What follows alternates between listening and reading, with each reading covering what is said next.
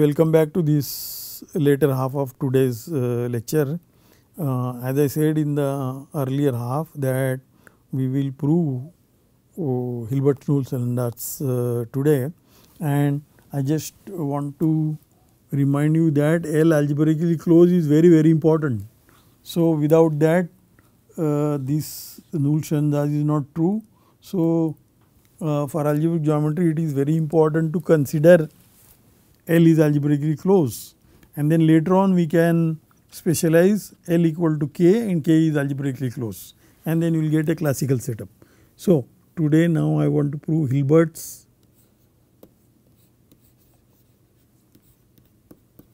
Null-Stellensatz.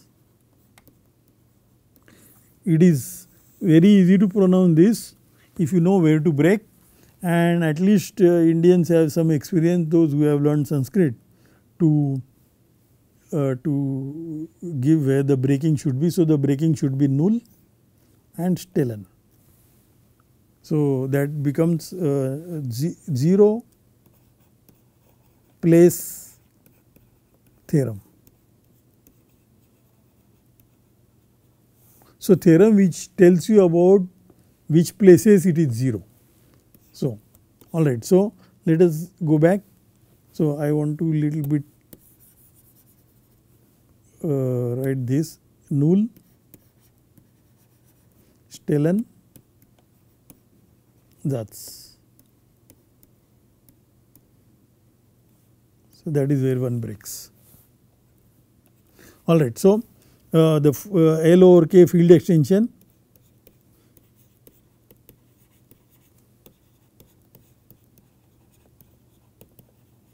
and L is algebraically closed. These are our assumptions.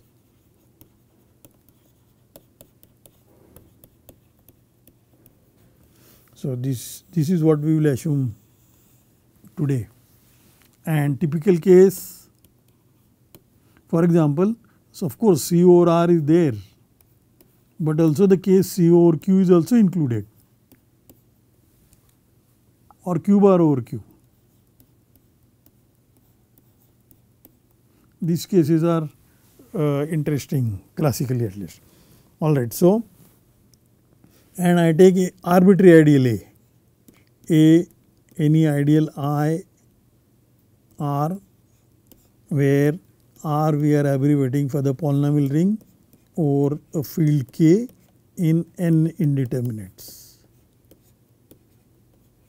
So, this is what we have ideal, and first,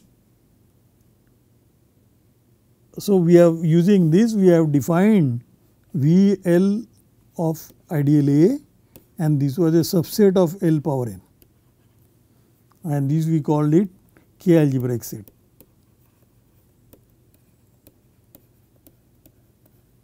Right. So, the first question is, when is there is at least one solution? See, it is like when we study linear algebra and when we have given a system of linear equations, your first question is, how do you decide that this system is consistent? Those days in the linear algebra the term consistent is used to say that when do they have common solution. So, the question is, when does it have, what condition do you want to put on the ideal A so that this algebraic set is definitely non-empty. So, that means the polynomials which define this ideal. So, if A is defined by the polynomial f1 to fm, that means A is generated by these polynomials. Now, the question we are asking is, when do these finitely many polynomials f1 to fm in n indeterminates over the field K, when do they have the common solution, and that is precisely what I will call it HNS, HNS1. HNS1 says that. So, L algebraically closed, I just want to remind you that we are assuming L algebraically closed if the ideal A, obviously if the ideal A is not a proper ideal, if one belongs to that, then there is no hope. that VL of the constant polynomial 1 will have no 0. So, there is no hope. So, if ideal A is a proper ideal, is not the whole ring R, then VL of A is definitely non-empty. That means this system of polynomials is consistent. That means they have a common 0, at least one. How many, that is more difficult question and we will not address immediately now, but sometime we will also talk about it. So, this is the Hilbert Null-Stellensatz 1. So, this is also called a classical Hilbert Null-Stellensatz. So, I will just say orally, this is HNS1. It is also called classical Null-Stellensatz. HNS2,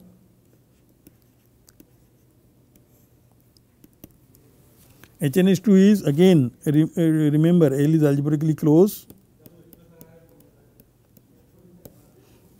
then I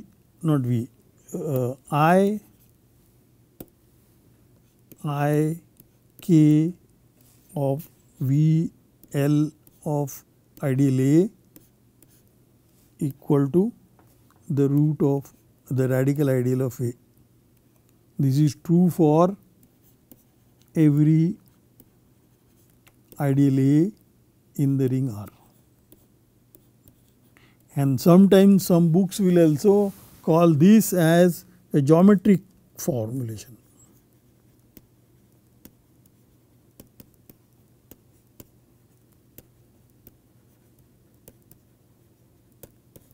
It is called geometric formulation because it gives a bridge between algebra and geometry. As we saw, this equality happens when both the map is bijective. Okay, so therefore it is called a geometric formulation. This is, if you like, this is called a classical formulation. And the third one, HNS3, this is also called algebraic formulation.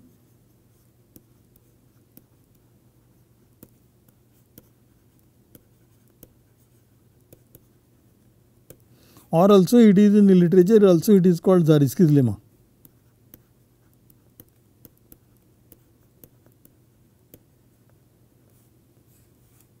Because Zariski has proved it,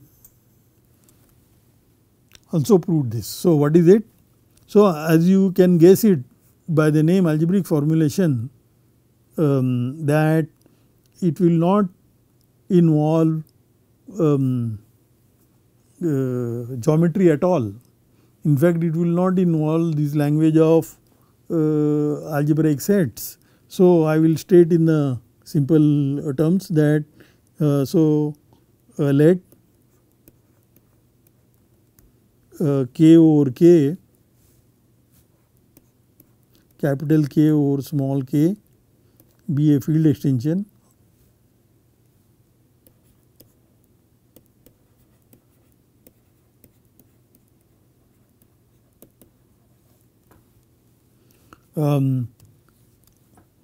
if the bigger field K is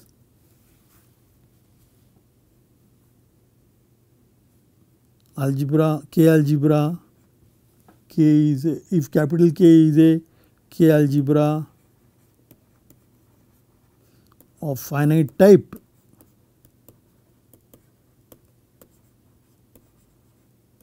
then that extension capital K over K is algebraic extension. So, now I will have to recall you these terms, and obviously this term you already know it, but I will recall it.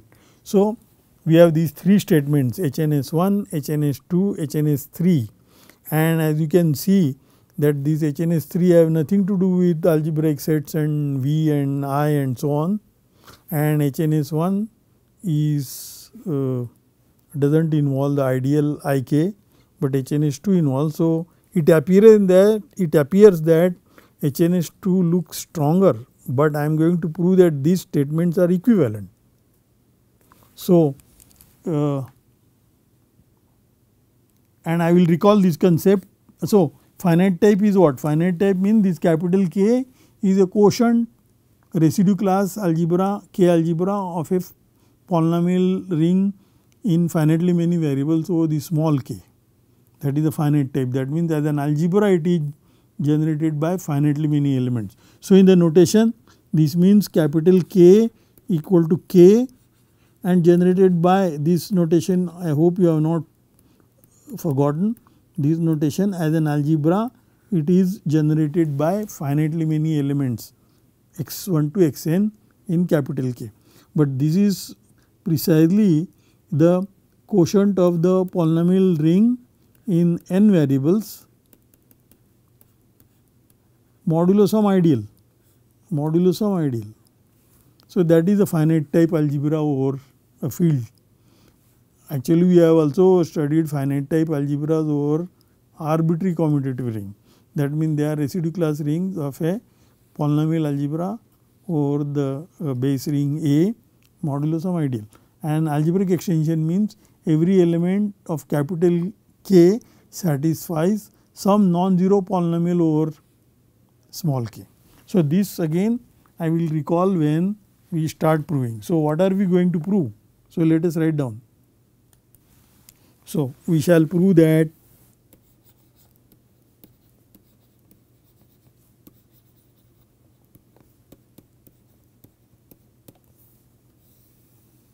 I want to prove they are equivalent. So, I will prove that HNS1 is equivalent to HNS2 and HNS2 is equivalent to HNS3. So, these prove the equivalences. So, we shall prove that this if and only if, this if and only if, and obviously then if I have to prove that they are all true, then I have to prove one of them at least, and I will then choose the which one is the easiest to prove, and namely HNS3 and HNS3.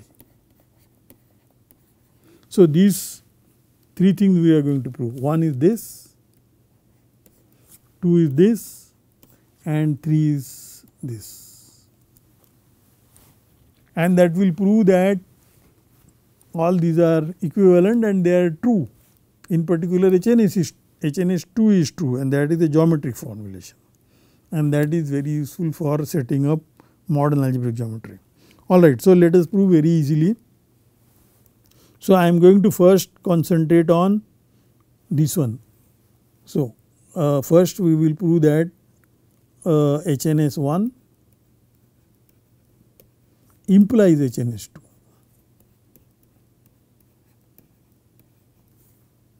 So, what is given to us? It is given to us L over K field extension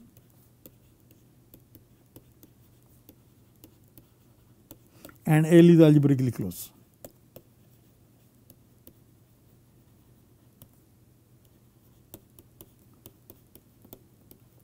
And we have also given ideal A in the polynomial ring R, where R is K x1 to xn. This is given to us. And what is want to prove? We want to prove, so I will write down here, to prove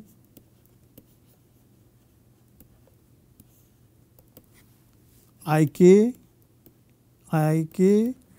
of VL of the ideal A equal to the radical ideal of A. This is what we want to prove. And one implication is easy, and that was this. This we have already easy one, because if a polynomial is here, the power is in the ideal A, that power will vanish at every point here, and therefore by definition that power will belong to this ideal Ik, and because Ik is a radical ideal, that polynomial itself will belong to the Ik. So, this inclusion was easy.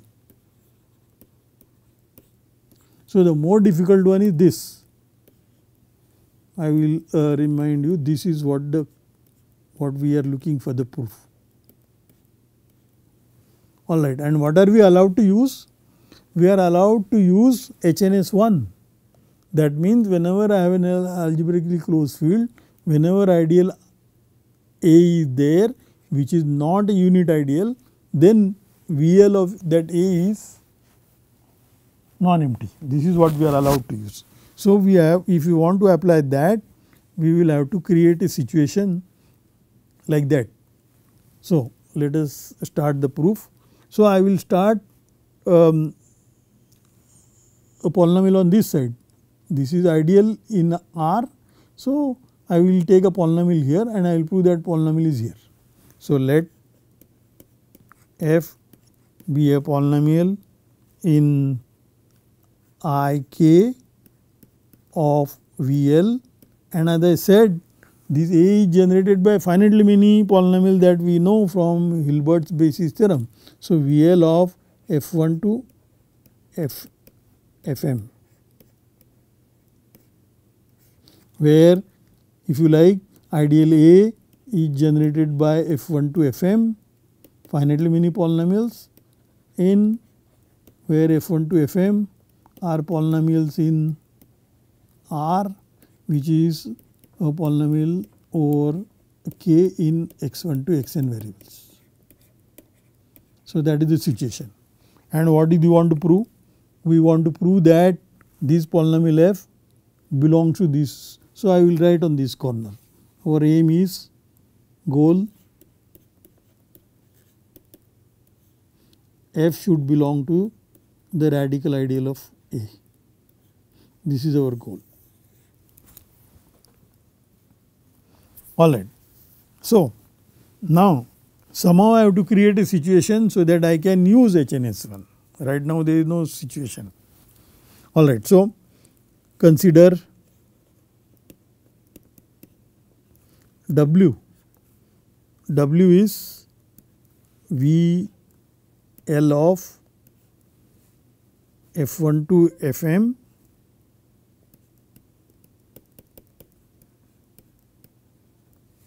comma G, where G is 1 minus xn plus 1 times f. This is now, remember I introduced one extra variable here, and this is I use this polynomial, and this is now algebraic set not in ln, but this is in ln plus 1.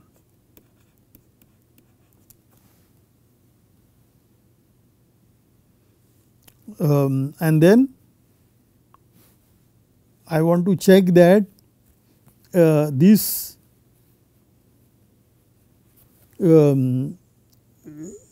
set W is empty or non-empty. So, right now it is VL of this set. So, suppose there is a point, suppose it has a point in L power n, that means suppose it has A comma an plus 1 belonging to ln plus 1, and suppose this point belongs to W, then what happens? Remember this A is in an, so A is in L power n and an plus 1 is in L, an plus 1 is in L. If it is in W, then all these polynomials should vanish there. Then all these f should vanish there. So, fj of A is 0 for j equal to 1 to m, and also the GA an plus 1 now. See, when I plug this into fj's, there is no xn there, xn plus 1 present there. So, therefore, it will only be fj at I, fj at A, and this is also 0. This we know by the definition of this W, right. So, because it is real, But what does one mean by this G is 0? That means when I plug it in here, A and A n plus 1. So, this polynomial f is already 0 there. So, therefore, this condition is equivalent to saying, so this is already 0. So, that means this is not 0, but this is 1, sorry. This is not 0, this should be 1, because when I plug this there in G, this is already 0 at A, because f is a polynomial in this, and this polynomial should vanish on everybody here, but this A is already, so this means A is already in VL of this, therefore this is 1. So, if such a point belong to W, then already W G of A at n plus 1 is 0, but this is already a contradiction, because on the other hand G should vanish there. On the other hand,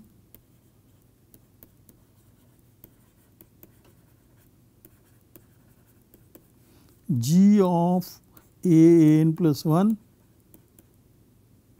should be 0. This is a contradiction. So, this is a contradiction.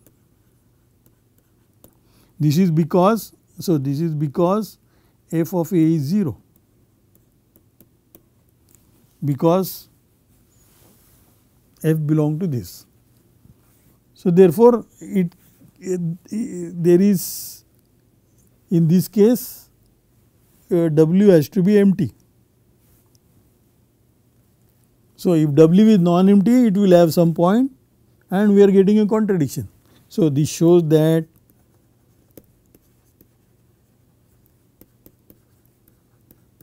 this set W is empty.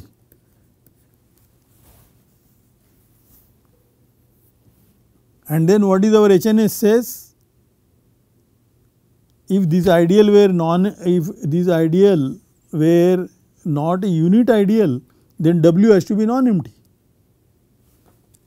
and hence by HNS 1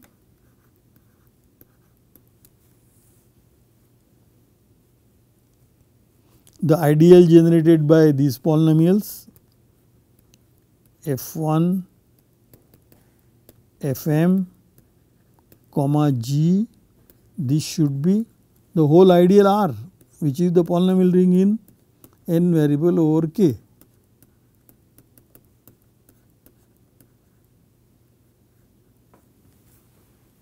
Then what happens?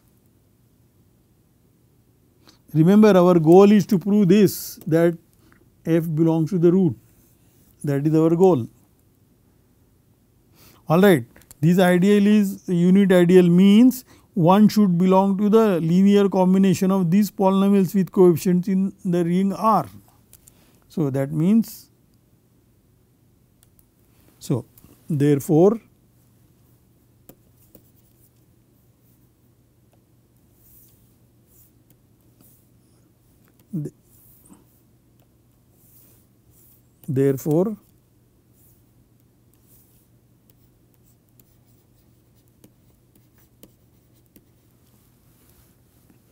one belongs to the ideal generated by f12 fm comma g, but remember g is 1 minus xn plus 1 times f. So, that is, I can write 1 as some polynomials hi's times variables x12 xn plus 1 times fi's plus some polynomial h times the g, that is 1 minus xn plus 1. So, here also to be specific, I will write h is x1 to xn plus 1 times g, which is 1 minus xn plus 1 f, because we are working in the ring k x1 to xn comma xn plus 1. So, the coefficient should be from this ring. So, let me just check what did I write up. Alright, so this is not correct, this is R, I should write here R xn plus 1, which is k x1 xn comma xn plus 1. You see, because W is empty and W is not in Ln but L power n plus 1, therefore, we have to take one more variable. Alright, so we have this equation. Remember, both these sides are this is a constant polynomial 1 and this is the other side is the polynomials in the ring polynomial k x1 to xn plus 1 variables. So, in this polynomial identity I can substitute. So, substitute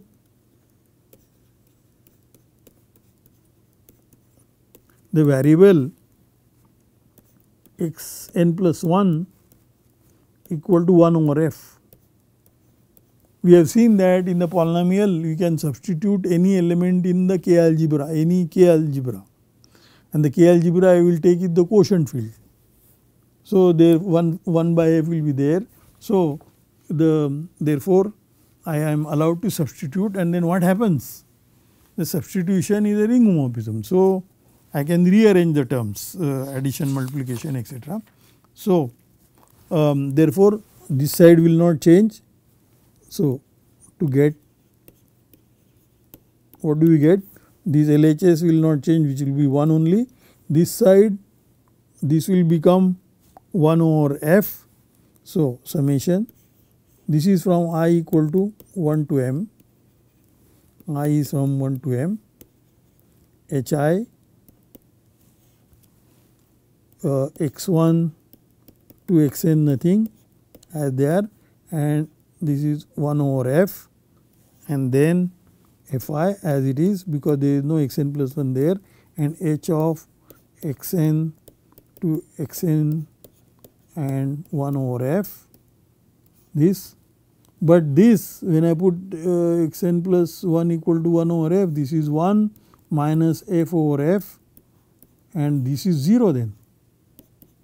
Therefore, this term altogether will be 0, that is not contributing, and this term has 1 over f in the denominator, and because this is a polynomial, this was a polynomial, xn will not have arbitrary large degree term. So, I can take the common denominator and write this as, so this 1 equal to, then I want to clear the denominator.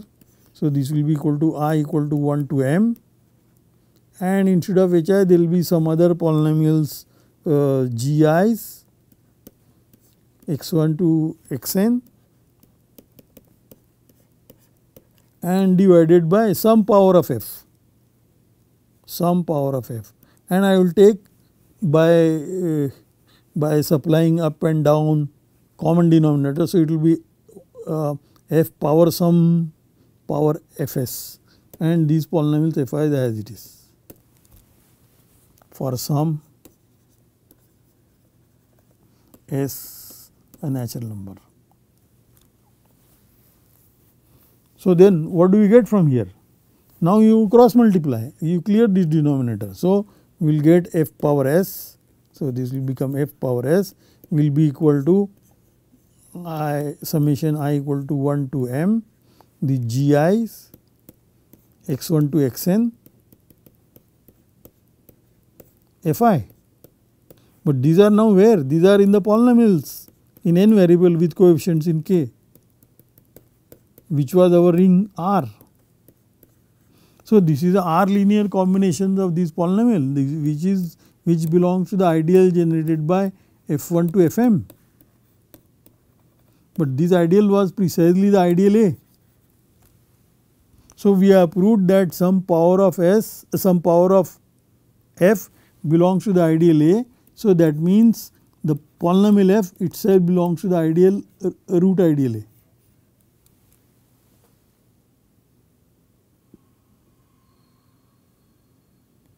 So, and remember, I will show you what our goal was. Our goal was to prove F belongs to the radical ideal of A, and that is what we have succeeded. So, this proves HNS1 implies HNS2.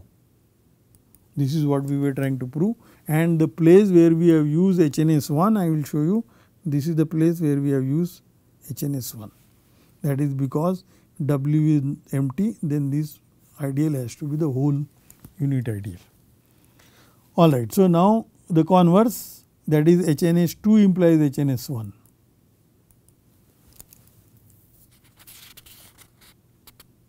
So, conversely, to prove HNS2 implies HNS1.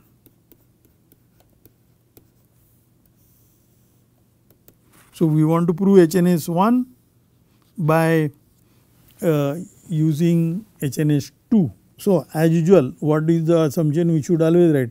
L over K field extension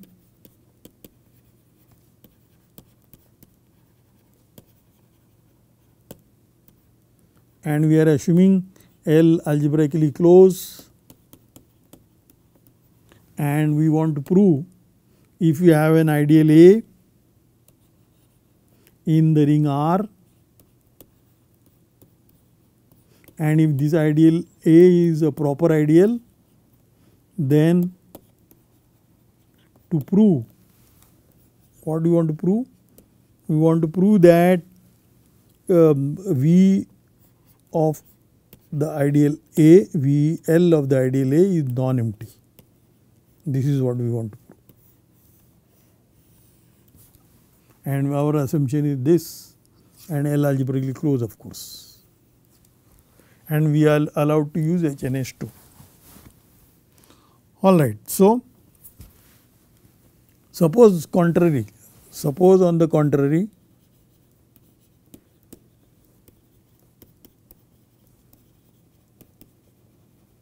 that VL of this ideal A is empty, then we should get a contradiction. Well, if VL of the ideal I is empty, then what will be the IK?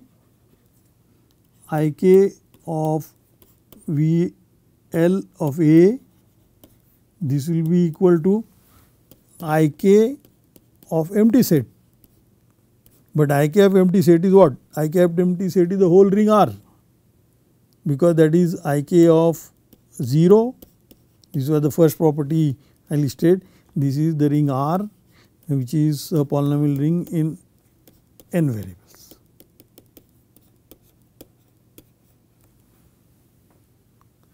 But what do HNS2 says in this situation? But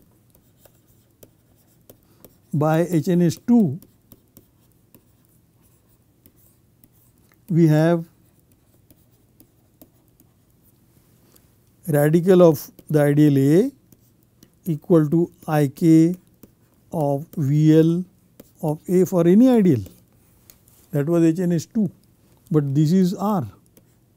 So, therefore, I proved that the root radical ideal of A is R. Then it is very easy to see that A is also the unit ideal R, because 1 belongs here. That means 1 power 1, 1 power any integer n, that is also 1, and that will also belong to the ideal A then. So, this is correct. So, which is a contradiction. Contradiction to our assumption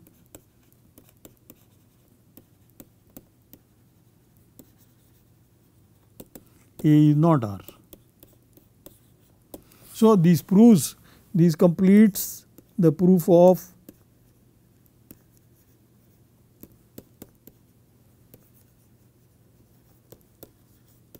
HNS1 if and only if HNS2.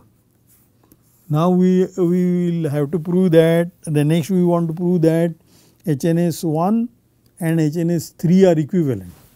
So, let us finish that proof also. Now HNS1. So now to prove HNS1 implies HNS3.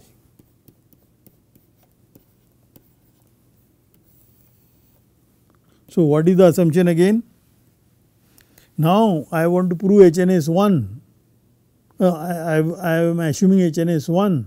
That means whenever L is algebraically closed field extension of the field K and there is an ideal which is not unit ideal, then V of that is non-empty. That is the assumption.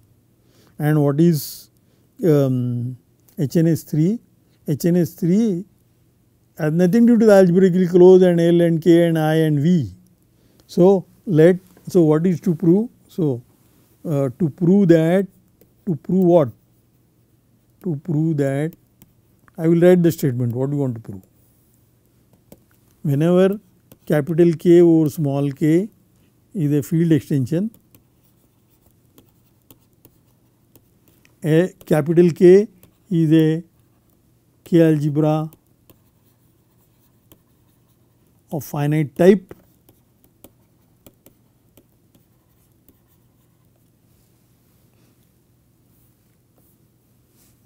then we want to prove, then to prove that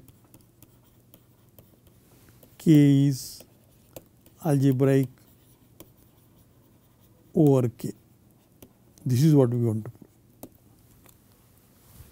Alright, so let us start proving it. So I have given K, which is K algebra of finite type.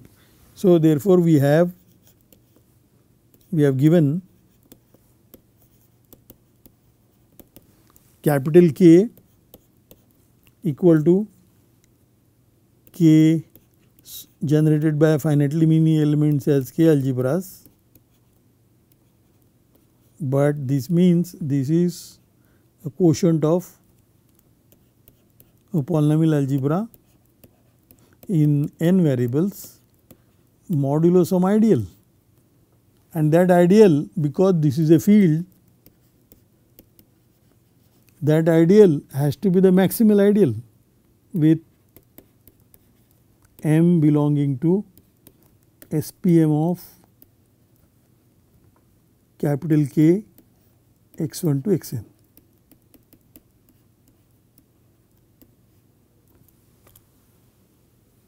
Because this is a field, if it is an ideal, so that the residue class algebra is a field, then this ideal must be a maximal ideal.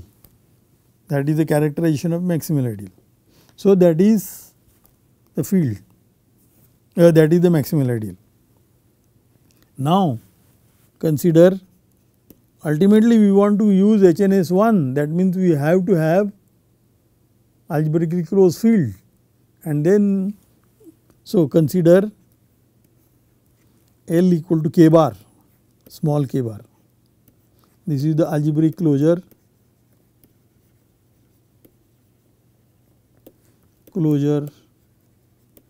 of the small k. What is algebraic closure? Algebraic closure by definition is a smallest algebraically closed field which contains k.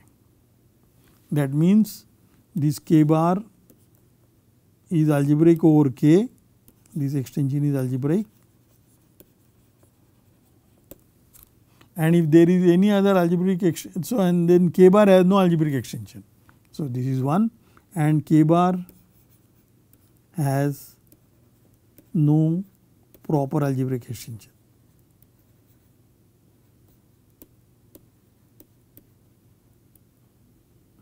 Or in other words, so let me write, in other words, this is an algebraic extension and k bar is algebraically closed. It is a theorem of Steinitz that every field has an algebraic closure. In particular, this given k, small k has an algebraic closure. If you have not seen this theorem, I will recommend you to have a look at the course I gave in the last year on Galois theory. So, all these things are proved there very precisely and very neatly. This is NPTEL course 2018 Jan. Alright, so we assume that every field has algebraic closure. So, and L equal to that we take, and then now this M is a maximal ideal. So, M is a maximal ideal in the polynomial ring in n variables, and therefore, it is a proper ideal, and so M is therefore not equal to the whole this n, and this is a small k. Oh, I also want to correct here, this is also small k, it is not capital K. This is also small k and this is also small k. So, this is not proper ideal, therefore, it is polynomial, not the whole ring.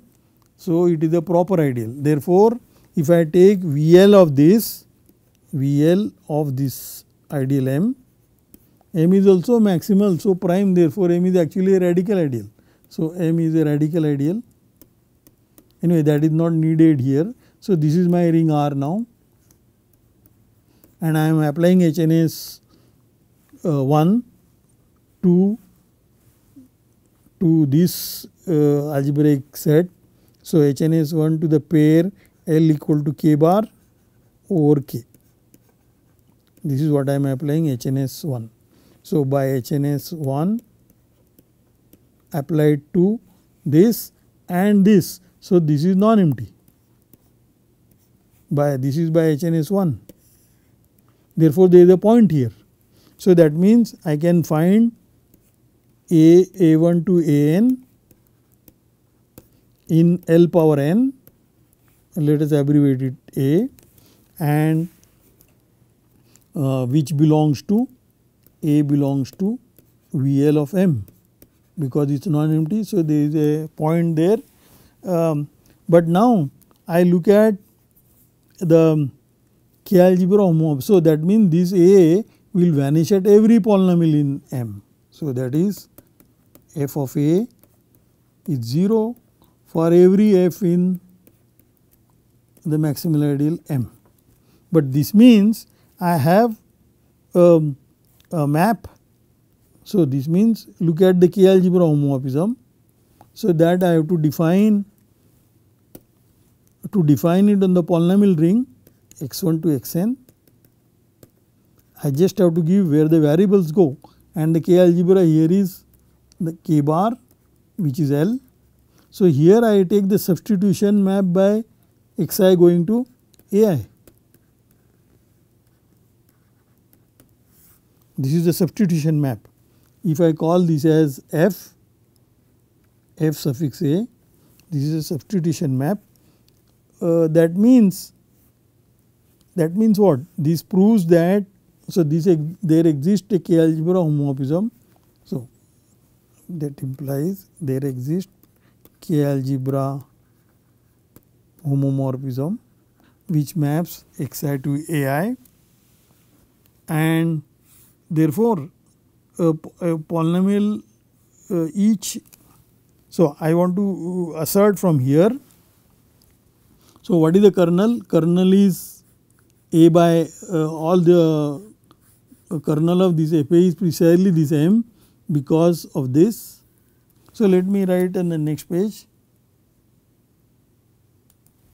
So, the kernel of this K algebra homomorphism f suffix a is precisely the maximal ideal M, but then it will induce a ring homomorphism, K algebra homomorphism from this modulo M inside k bar, but this ring is precisely this residue class ring is precisely our given field capital K. So, that means there is a k algebra, small k algebra homomorphism from K to K bar, but this is injective. That means capital K as a field is sitting inside K bar. So, that implies capital K is algebraic over K. So, this proves HNS3. Now, the converse, in the next lecture we will prove the converse and also we will prove HNS3. So, that will complete the proof of the Hilbert's these 3 formulations of Hilbert Null-Stellensatz, and in exercises I will give you many more versions, HNS4, HNS5, HNS6. Some of them I will do it in lectures and some I will put it in assignments. So, with this I thank you very much and we will continue in the next lecture.